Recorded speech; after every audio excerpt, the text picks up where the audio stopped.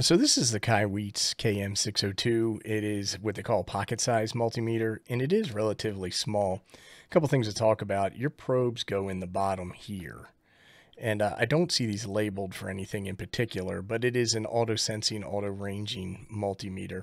So I guess that you're going to use this one for certain measurements like voltage, continuity, diode, resistance, stuff like that. And you would plug in over here if you were measuring current or amperage. I'm assuming that's how that's going to work. Pretty basic thing. There is no bail, so you can't stand this up, but it would lay flat on your table like this. Over here, we do have a couple of buttons, select and function. So let's see what they do. And let PCBWaycom be your partner on your next project. Regardless of what you need, PCBWaycom has a quote system that will allow you to get quotes for PCBs, PCB assemblies, CNC machining, 3D printing, and a host of other things.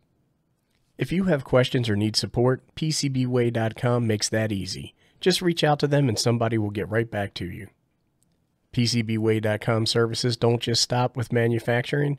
You can check out their module store and find any tools or components that you need to make your project a success. So we do have a couple of buttons here, select and function. Let's see what happens if we press function. And then function would allow me to switch through different settings. So here we are on DC voltage. What happens if I hit, all right, if I hit the select button, it changes to AC, DC, AC, DC. Hit the function again, and now I am on ohms. And then select doesn't do anything. This would be our continuity test. What I'm noticing is that when you change your function, it will tell you which input to use. So here's our microvolts, here's hertz, here's capacitance, here's diode, temperature, and it comes set on centigrade.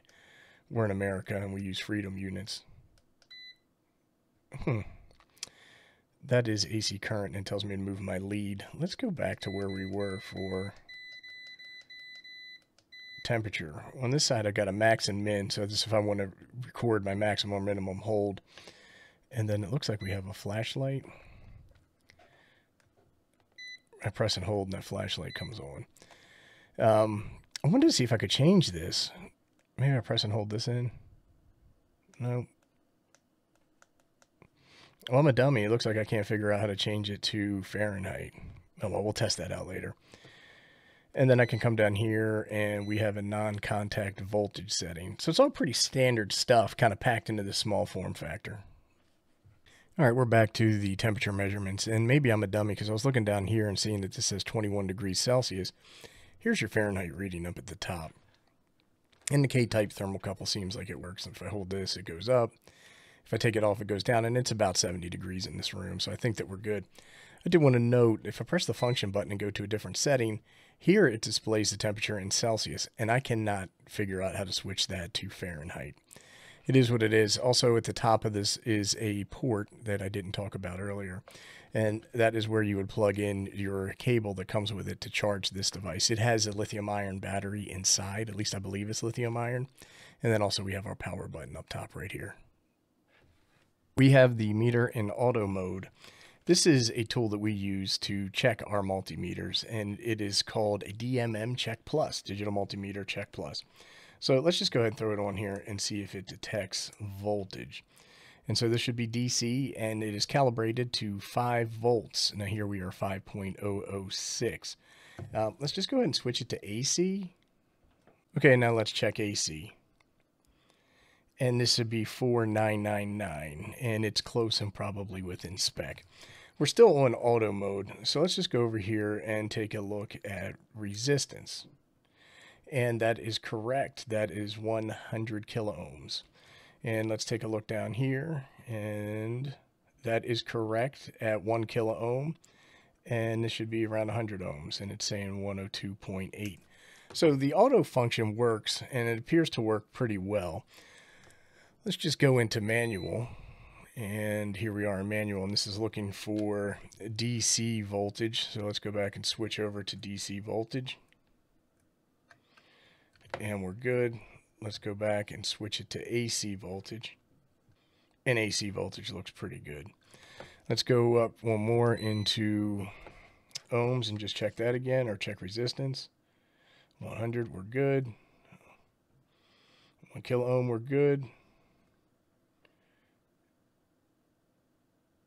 And it's taking its time sorting it out. It's a little high, but that's probably within spec. Let's check continuity real quick and see what we get. So you can hear the audible beep when we have continuity here. Let's find a component to test. So here is just a little SMA connector, and this is a through connector. So we should have continuity across the shield. And we do. And then we should have continuity across the center conductor. And we do. Okay, we're set up to measure frequency. And so the DMM Check Plus has got a 50 hertz duty cycle. So if I go over here and I put this on here, and you can see that we are at 50% at 100 hertz, and that is exactly right.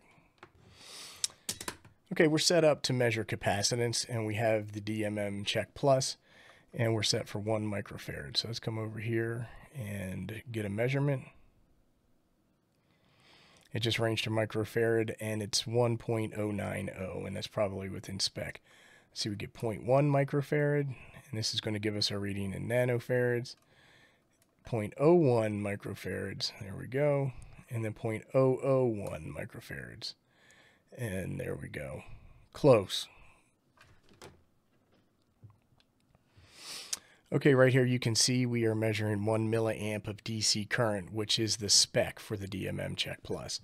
I have this set for DC, and I have this set for DC. Let's go ahead and switch this over to AC, and I'm going to switch this up to AC, and I'm going to turn this off and turn it back on because sometimes it doesn't like that switch.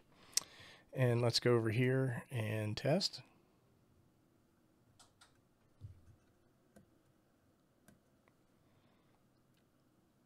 And it's going to take a second to sort out, and there we go, 1 milliamp. Perfect.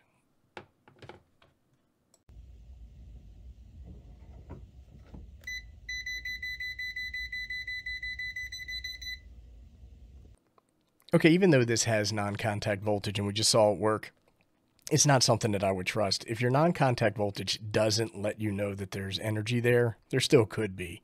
It's not just this multimeter, it's any multimeter. I'm not really a big fan of non-contact voltage.